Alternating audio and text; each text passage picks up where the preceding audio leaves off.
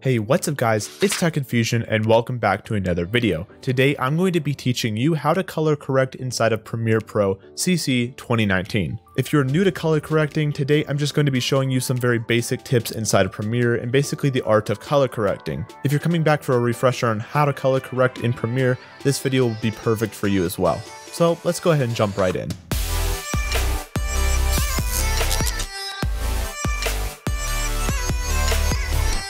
Alright, so when you first get inside of Premiere Pro, the first thing you're going to want to do is go to your Color tab. If you don't see that up here, you're going to go to Window, Workspaces, and Color. That'll bring you to your Color workspace. The Color workspace consists of the Lumetri color panel over here and the Lumetri scopes panel over here. If you don't see those, you can come up to Window and customize your own workspace and add whichever windows you want. So in my timeline, I have two different clips that have problems that need to be color corrected. So I'm going to show you how to fix these. Now, just to quickly go over what the Lumetri scopes window offers, basically right down here, you have a histogram, a waveform, and a vector scope. Basically, these different scopes and graphs help you read your video so you know what's going on. For example, if you don't have a super color accurate monitor, you can go off these scopes and it will help you know what's going on inside your video. Now, when it comes to the waveform over here, this is basically a representation of your video in the different color channels. So if I play this video here, you can see it moves around basically matching the video. This is telling you which color channels are too high or too low and which are more saturated over the others. Using the vector scope, you can help balance the color in your video and you want it to end up mostly around the center.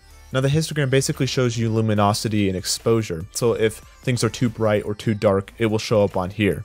Alright, so those are the Lumetri scopes, and if you want to hide or show any of these, you can just right click anywhere in this window and you can just check and uncheck the different scopes. Now on the right side of the color workspace, we have our Lumetri color panel, and this is basically where you'll be making all of your edits. And I quickly want to make this clear, there is a difference between color correction and color grading. Basically, color correction is taking video with color that may not be exactly accurate, such as this very warm clip, and basically turning it into what would look more realistic. Now, color grading, on the other hand, is more creative, and it usually happens after you're done color correcting. On this first tab, like I said, this is where you'll do most of your color correction, and on the tabs that follow is mostly color grading and creative decisions. I'll talk about each of these tabs briefly, but I'm not going to go too in depth because it's not really color correction at that point. So let's go ahead and jump into our basic correction tab here, and we can start making some tweaks. So as we can see, this clip is super warm, and the first thing that I do when I see a video is I try to get the white balance looking more accurate and realistic. So this shot does look very warm, so the first thing I'm going to do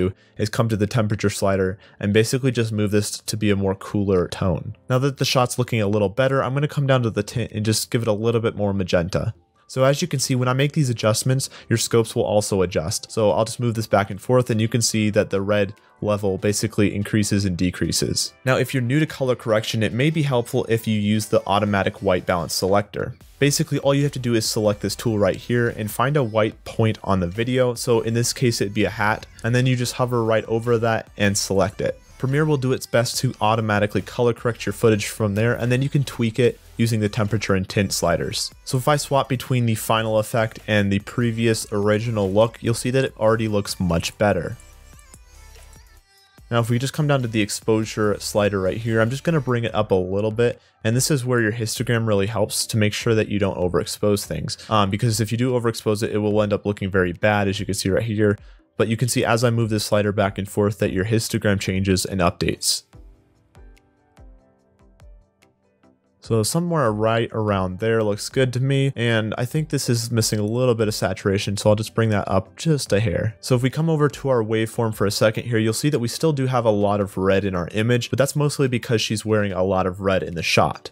Alright, so I think that's all for the shot, and as I said before, the really only thing that was wrong with this clip was the white balance. It was just super warm, and we just needed to give it a little bit more of a cool temperature.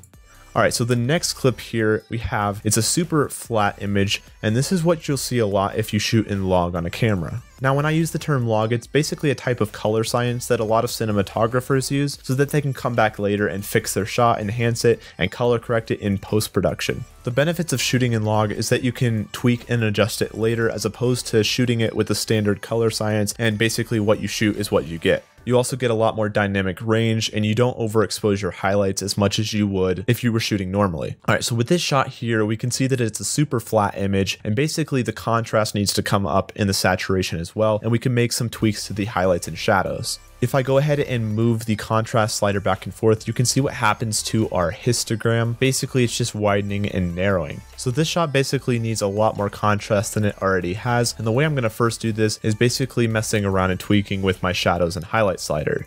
You can just bring the shadows down here and pull in the highlights a little bit. Then we can go back up to contrast and just give it a little bit more contrast. The shot also needs a little bit more saturation as well because it was shot in log. And we can see it's already looking better. I'll go ahead and just toggle it on and off. And you can see one looks very flat and the other one looks what you'd see like in a film. And I'll go ahead and give it a playthrough.